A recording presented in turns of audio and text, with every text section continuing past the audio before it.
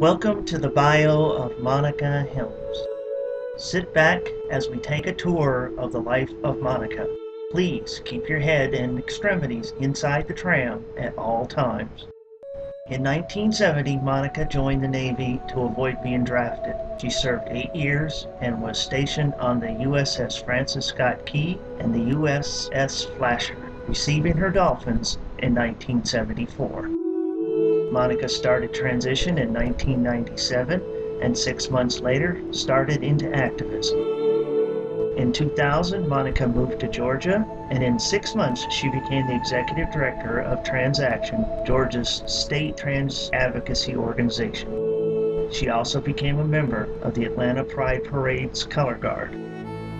She also served on the boards of International Foundation for Gender Education, the National Transgender Advocacy Coalition, and on the advisory board for the National Center for Transgender Equality. In January of 2003, Monica and Angela Brightfeather formed the Transgender American Veterans Association.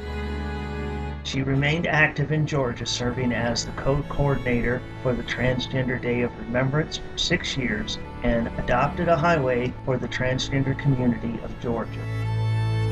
Monica is a published author and a writer, having a regular column in Transgender Tapestry for 6 years. She has a chapter in the recently released book, Trans People in Love, and has her own blog called Trans Universe. She created the most popular transgender pride flag in 1999 and won a Trinity Award in 2003. In 2004, she was elected the first ever transgender person to be a delegate for the Democratic National Convention from Georgia and from the South. She even interviewed Jerry Springer at the convention. Also in 2004, Teva had its first ever Transgender Veterans March to the Wall and made history by having the first transgender people lay a wreath at the Tomb of the Unknowns in Arlington. Today, she serves on the boards of Faith and Community Alliance and Gentle Spirit Christian Church.